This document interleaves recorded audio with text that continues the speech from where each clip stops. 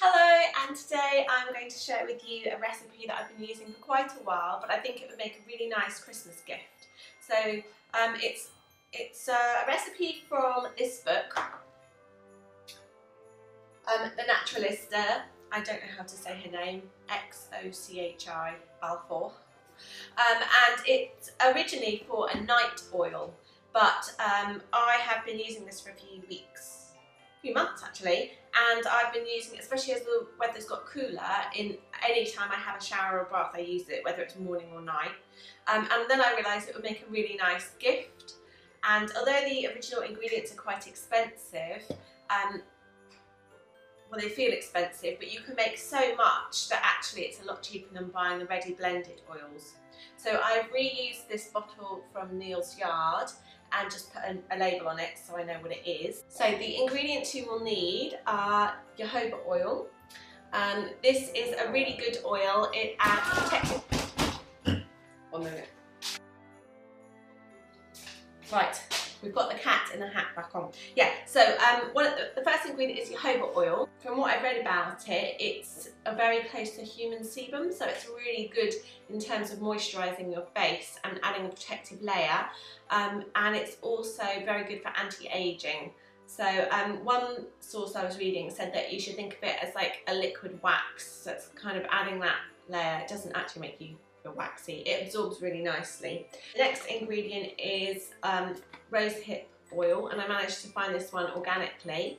And rosehip is anti-aging, nourishing, soothing, anti-inflammatory, so it's all those things you want in the colder weather. And then you can fragrance it with essential oils.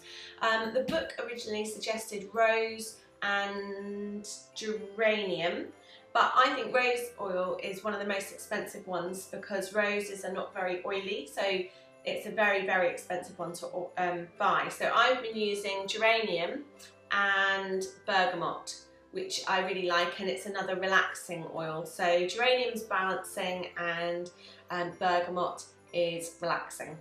So I will show you how I put these together. So for the jojoba oil, we're just going to put 3 teaspoons. And then I'm going to add 2 tablespoons of the organic rosehip oil. So you've got your jojoba oil and your rosehip oil, and then it's a total of 10 drops of essential oil. So I'm going to put 5 of geranium and 5 of bergamot. And then when you've got your oils in, put your lid on, give it a shake, and then it's ready to use. So it's a really quick and easy gift. You can make quite a few of those in just a few minutes. And to use it, you just need maybe 4 drops. And all I do is put it on my hands, and then I just press it in my face and my neck. Obviously you're not meant to stretch the skin too much, so I just sort of pat it in. And it might look a bit oily at first, but it soon soaks in, and then it leaves your skin feeling so good because it feels like it's had a little drink. So I hope you find that recipe useful.